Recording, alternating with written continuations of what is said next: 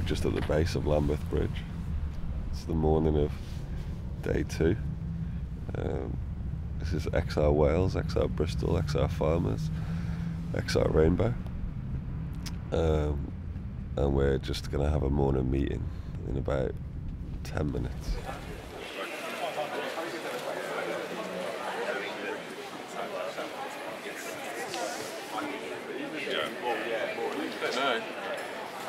Our messaging is going to come from local justice, so they're going to come with banners and stuff, which is going to be the message. What we just need is people to block. How are you feeling right now? Pretty calm, yeah. Very empowered by everybody getting on with it. Do you have a plan about what you want to do? I'll probably be gluing on to the front entrance. I'm not exactly sure how yet, but...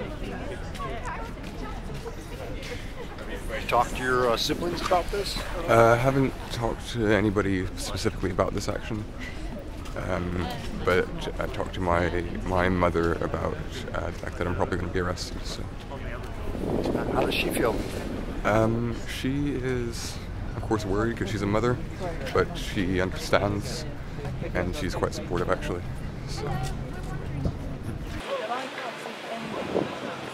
So where are we off to right now? We're going to go and do a little recce at the Department of Transport and see about how we can stop people getting into work. What time is it? We're trying to kick this all off at? So we're looking to coordinate a closure of all the government buildings at 8 o'clock. I'm expecting most staff to come in about 9. How do you feel right now? I feel a mixture of anxiety and excitement. So yeah, bring it on. We're about to barricade a building to do with public transport. So yeah, let's see how this goes. Thank you.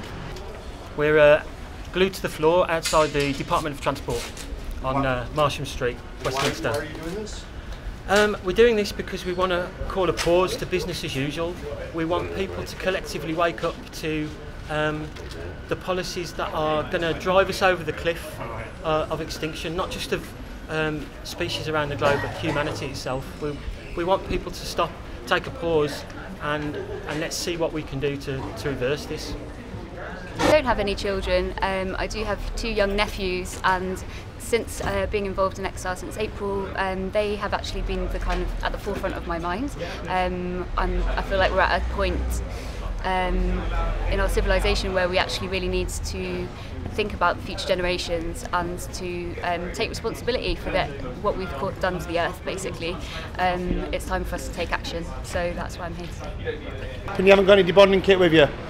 That's fine, just making us, we're trying to work out, okay. How you doing, man? I'm good. My heart's going a bit fast now because it was a bit exciting trying to get my hand on the door, but they clocked me pretty quickly because I was putting glue on as soon as I got over. But yeah, pretty good. The Department for Transport hasn't been effective in decarbonising transport, and that's vital in changing this situation we have with global climate change and pollution. My children are 2 and 4, and my 4-year-old asked me recently if the world is burning, and I didn't know what to tell her. And every time she tells me she wants to be a doctor when she grows up, I don't know what to tell her. It's so frightening. Every day it's frightening. I had no choice but to come here. Sorry. We're sitting at the back entrance of the Department of Transport at the moment. We've blockaded both entrances and no one's allowed in today. We're doing this basically to highlight all the problems that the DFT is causing in our country and around the world, basically causing a climate emergency. It's not just them, there's a lot to it, but at the end of the day, transport's a big issue. I'm talking like cars, flights. We need a much better public transport infrastructure that will allow us to get rid of all the cars on the road. We need to be putting less planes in the air, not more, and that's not what the government's doing right now, is it? expanding airports all over the place. They announced they're going to expand Heathrow only 2 days after declaring a climate emergency. It's no good. So here we are, we're not going anywhere, and stay tuned. Yeah, it is quite funny that they have put one electric charging point right outside the Department of Transport. It's plugged in, but I wonder whose car that is. The point here is that we get our message across. I think we've spent too long doing nothing. You know, we've known about this problem since the 80s, and nothing's happened. So I think it's important that we do something a bit different to try and get the governments to change. Extinction Rebellion. We have 3 demands, and the first one is to tell the truth. So we want the government to admit that there is a climate emergency and we need to do something about it. The second one is to have net zero carbon emissions by 2025.